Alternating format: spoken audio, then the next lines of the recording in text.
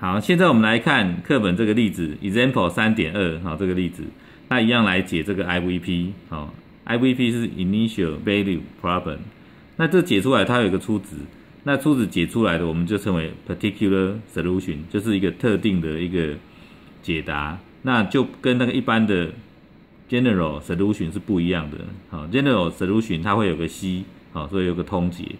那我们看这个题目。y' 减去 t 分之 y 等于 4t， y1 等于5。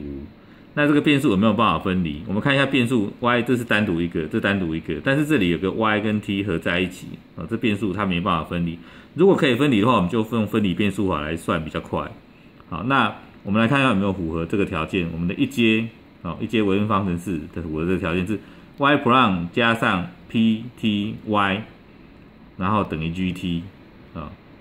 来看有没有符合？来，我们来看一下 y， y' 减去 t 分之一 y， 这个 t 分之一就是 pt， 那这边的 4t 就是 gt， 所以有符合。那有符合，我们就直接来求这个积分因子。积分因子就是 pt 的积分，pt t 分之一的积分。那 pt 是负 t 分之一，负 t 分之一的积分。好 ，t 分之一我们积分完会变成 ln_t， 那因为前面还有负号，我们把负号提出来。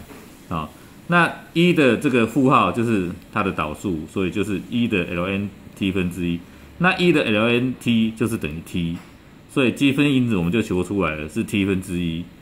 那求解的公式呢，我们就直接代入求解了。求解就是 y， 它的公式就是 y 等于积分因子分之一，然后乘上这个积分因子乘以 gt 的积分，再加上一个 c。好，那我们积分因子是 t 分之一，所以 i 分之一就是 t。